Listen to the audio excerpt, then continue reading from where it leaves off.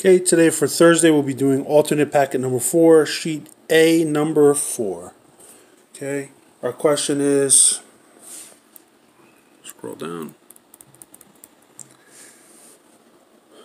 Ramos spends $36 on a t-shirt and spends $20 on a hot dog. Daniel spends $50 on shoes. Ramos has a bank account with a balance of $100. How much will the purchase cost him?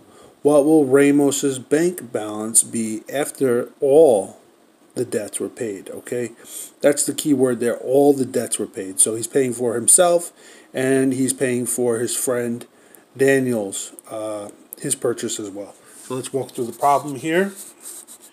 We have Ramos. He made a purchase. He started out at negative 36 because he bought a T-shirt for $36. Then he bought a $20 hot dog. That's pretty expensive. That's a pretty expensive gourmet hot dog. That's okay. And then that gave him a total of negative $56 debit. His friend Daniels bought a $50 pair of shoes.